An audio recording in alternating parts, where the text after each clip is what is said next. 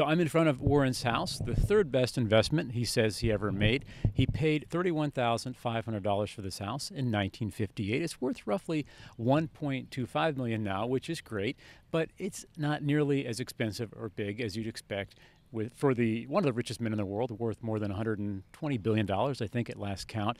It is about 6,500 something square feet, which is about 2.5 times larger than the average American house. But again, Warren's net worth is a lot more than 2.5 times that of the average American.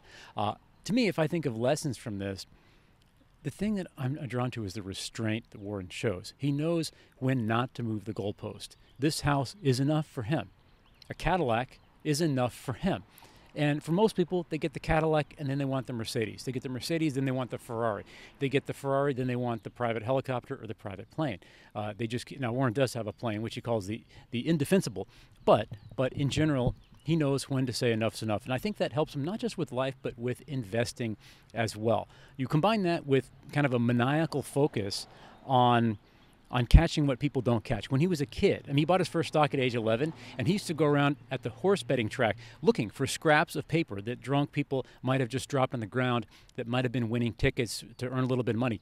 That's probably a lot harder these days to make money, but it shows you how passionate Warren is about trying to make money. That's what made him rich. That plus the restraint you see behind me is what made Warren Buffett one of the wealthiest men in the world.